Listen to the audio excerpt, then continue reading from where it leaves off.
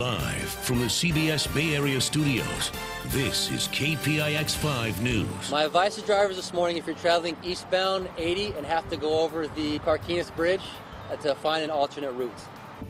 We start with some breaking news. Multiple big rigs burst into flames on Bay Area freeways, causing some major traffic delays. This as travelers hit the roads for the holiday weekend. It is Friday, May 25th. Good morning, I'm Kenny Choi. And I'm Ambassador for Michelle Griego. And right now, Chopper 5 is going to give us a live look at that traffic mess near the Carquinez Bridge. We have live team coverage. KPIX 5's Jacqueline Dunn is tracking the closures. But first, Jessica Flores is near the scene of the first major accident. Jessica.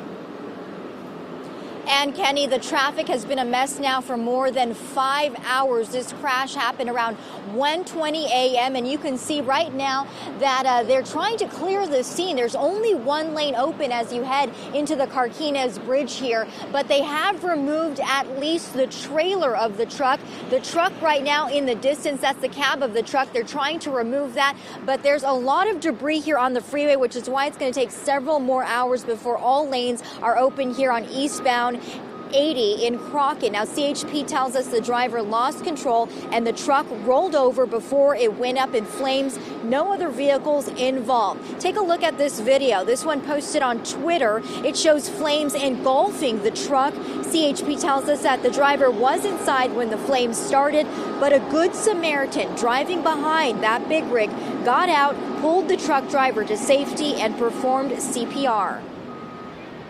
The truck itself came separated from the trailer, and the trailer got lodged upon the concrete center divider, which is behind me. At this point, the driver was then pulled from his truck from a Good Samaritan. Now, after the firefighters and medics arrived, that driver was flown to a nearby hospital. Right now, that driver's condition is unknown, but we do know this all caused a second crash. A second crash happened in the backup, and that one is fatal. A driver hit a big rig, and that driver died. And we no information about the identity of that driver or the truck driver or the Good Samaritan in this case. But right now, CHP tells us that this will be a long time before everything is cleared up. You are advised to take an alternate route because this probably is going to be closed, these lanes here, until about 10 a.m. Right now, only one lane open going onto the Carquinez Bridge. Right now, we'll check in with